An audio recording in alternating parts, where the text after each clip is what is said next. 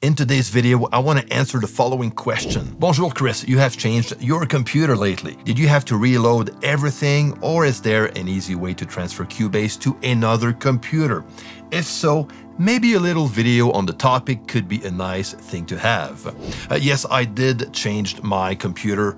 Last fall, I went from a Windows-based computer to a MacBook Pro. I actually made a video on this one. If you want to watch it, I'm going to leave the link down below. So in today's video, I'm going to show you how I migrated my Cubase settings from my Windows-based computer to my new MacBook Pro. Hey, what's up, my friend? Chris Elim here from Mixdown Online.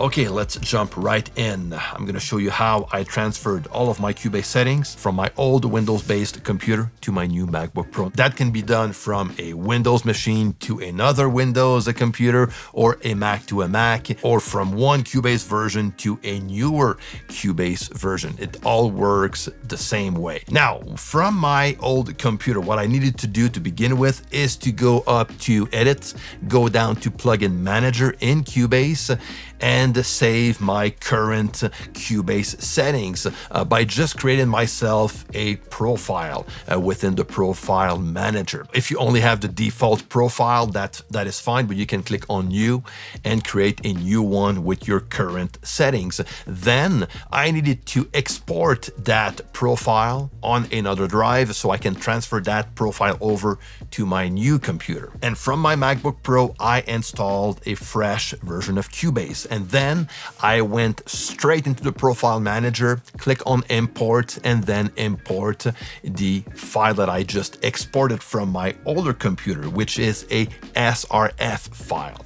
So I import that over to the Profile Manager, and that will import my profile straight into my new Cubase on the new computer. So we're talking about Cubase preferences, key commands, toolbar settings, plugin collections, and so on. And this is the easiest way to transfer over all of your Cubase settings to a new computer or to a new Cubase version. And very useful if, let's say, you're working in another studio that has Cubase and you just want to use your own key commands and preferences. You can just create yourself a profile, export that, bring that over to the new Cubase, load that up, and you'll be good to go. Very easy. Now, the only thing it's going to ask you to do when loading a new profile is to restart Cubase. That's it. Now, if for some reason some settings did not transfer correctly, you can go straight into the Cubase folder and pick and choose what you want to transfer over on the new computer. Let me show you.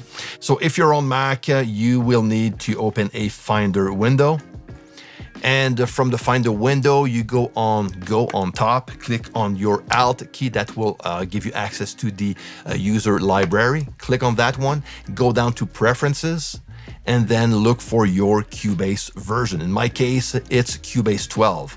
And this is where I have all of my Cubase settings and everything related to Cubase is within that folder. So what I did is I made a copy of that folder from my Windows-based computer, just in case I needed to access some of the files within that folder and transfer them over to the new Cubase 12 folder on my Mac computer. So if you want to access that folder and you're on a Windows-based PC, you need to go down to the bottom left, click on the Windows icon, look for Steinberg Cubase 12 or your Cubase version, and you will see the User Settings Data folder. And this is where all of your settings from that Cubase version will be stored. From that point, you can go up one folder, go into the Steinberg folder, and then you will have your Cubase folder that you can copy over to another drive. So you have access to all those files if you need to manually copy them over to the new computer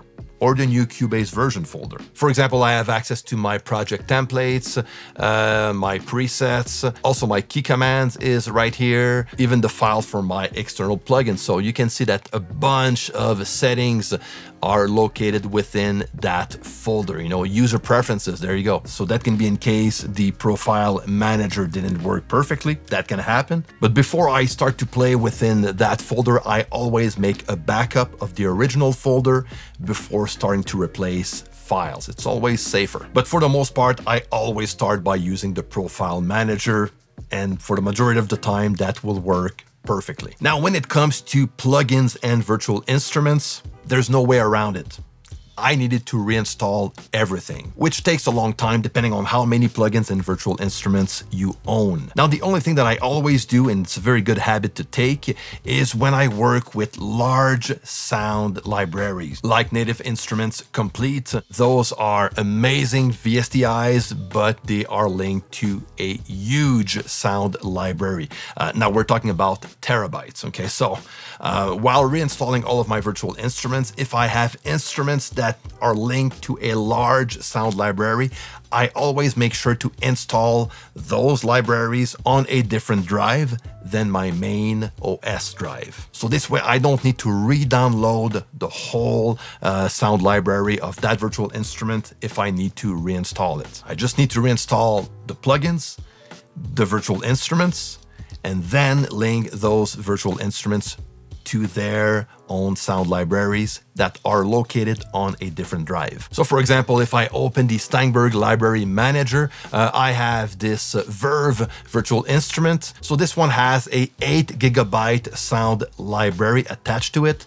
So if I click on details, I can see that the samples are located on a different drive than my main OS drive. Okay, so the only thing I needed to do in this case was to reinstall the instrument without the sound library and just relink the instrument with its own sound library that is on a different drive. And most virtual instruments out there that have large sound libraries are going to allow you to do this. And this is something I highly recommend to do. Now, if you like these types of Cubase videos, feel free to watch the following one, my 5 Cubase little secrets. If you have any questions or comments, you can leave everything down below, and don't forget to share, like, and subscribe to this channel.